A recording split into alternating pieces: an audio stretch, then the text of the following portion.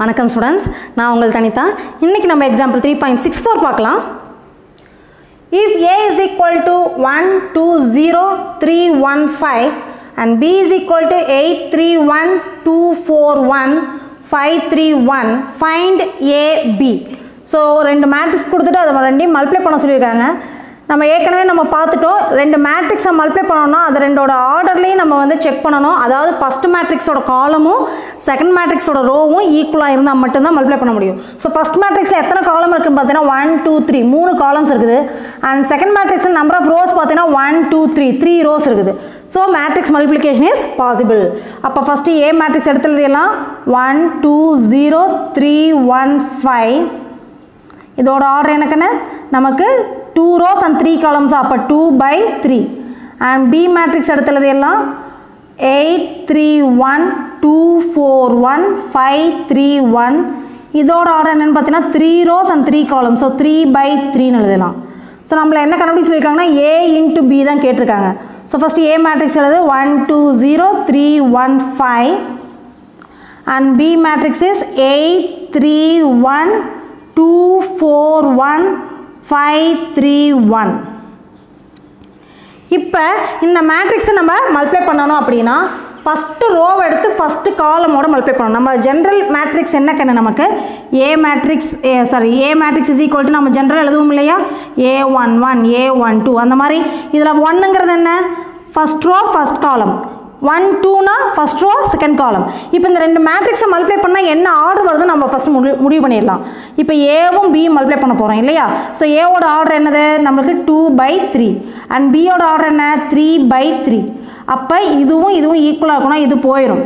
இப்போ மீது என்ன இருக்கும், ஏபியோட ஆர்டர் என்னென்னு வருதுன்னு பார்த்தீங்கன்னா த ஆர்டர் ஆஃப் ஏபி வந்து 2 rows and 3 columns-ஆக இருக்கும்.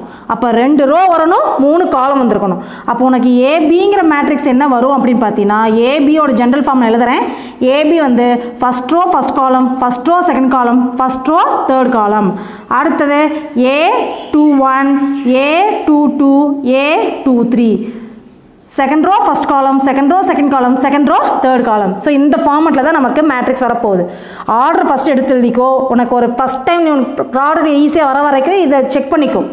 ஏவோட ஆர்டர் எழுதுற, பியோட ஆர்டர் எழுதுற, இதோட காலமும் இதோட ரோவும் ஈக்குவலாக வருதா, ரவுண்ட் பண்ணி பாரு, ஈக்குவலாக வருது. இப்போ ரவுண்ட் பண்ணதை விட்டுறணும். மீதிங்க என்ன இருக்குது 2 rows and 3 columns. ஏபியோட ஆர்டர் வந்து 2 rows 3 columns தான் வரும்.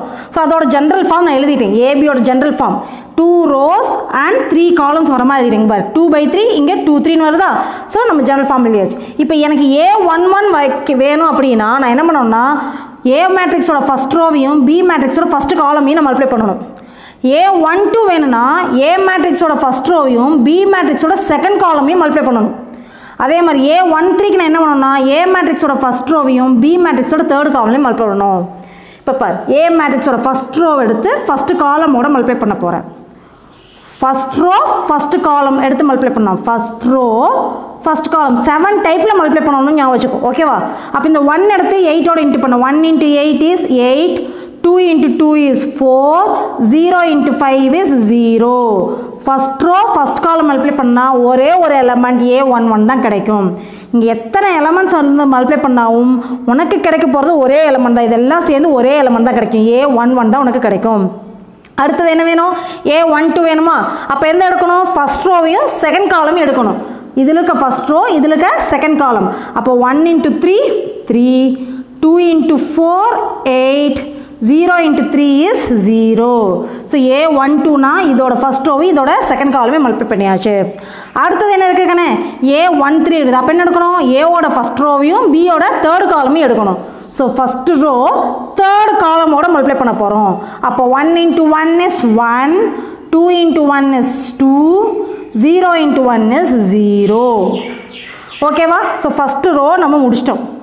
அதாவது ஏபியில் ஃபஸ்ட்டு ரோ நம்ம எல்லாம் கண்டுபிடிச்சாச்சு. இப்போ செகண்ட் ரோ நம்ம எடுக்க போகிறோம். அப்போ ஏ மேட்ரிக்ஸ்லேருந்து செகண்ட் ரோவையும் பி மேட்ரிக்ஸ்லேருந்து ஃபஸ்ட்டு காலமோட மல்டிப்ளை பண்ணணும். அதாவது செகண்ட் ரோவை எடுத்து ஃபஸ்ட்டு காலமோட நம்ம மல்டிப்ளை பண்ணணும். அப்போ 3 × 8 24, 1 × 2 2, 5 × 5 25. ஸோ செகண்ட் ரோ ஃபஸ்ட்டு காலம் A21 கிடச்சிருச்சு. அடுத்தது செகண்ட் ரோவை எடுத்து செகண்ட் காலமோட மல்டிப்ளை பண்ணணும். A22 என்ன பண்ணணும், செகண்ட் ரோவை எடுத்து செகண்ட் காலமோட மல்டிப்ளை பண்ணணும்.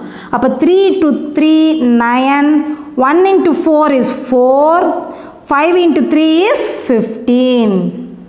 புரிஞ்சுதாக்கண்ணே? அடுத்து A23 வேணும்னா செகண்ட் ரோவை எடுத்து தேர்ட் காலமோட மல்டிப்ளை பண்ணணும்.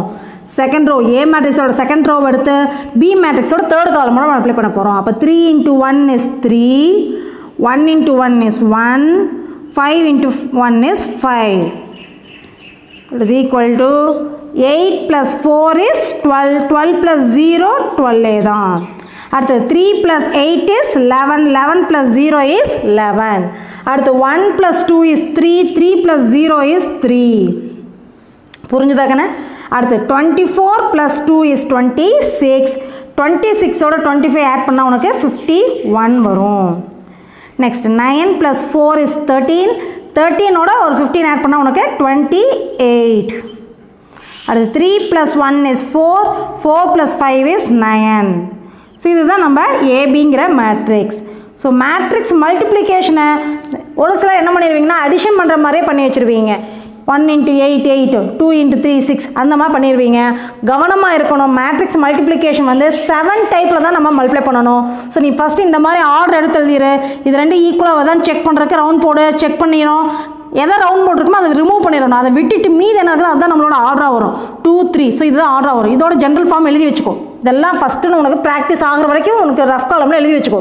இப்போ இதில் பாரு A11 இருந்துச்சுன்னா ஃபஸ்ட் ரோவை first மேட்ரிக்ஸோட first ரோவையும் second மேட்ரிக்ஸோட first காலமையும் multiply பண்ணணுங்கிறது ஞாபகம் வச்சுக்கோ.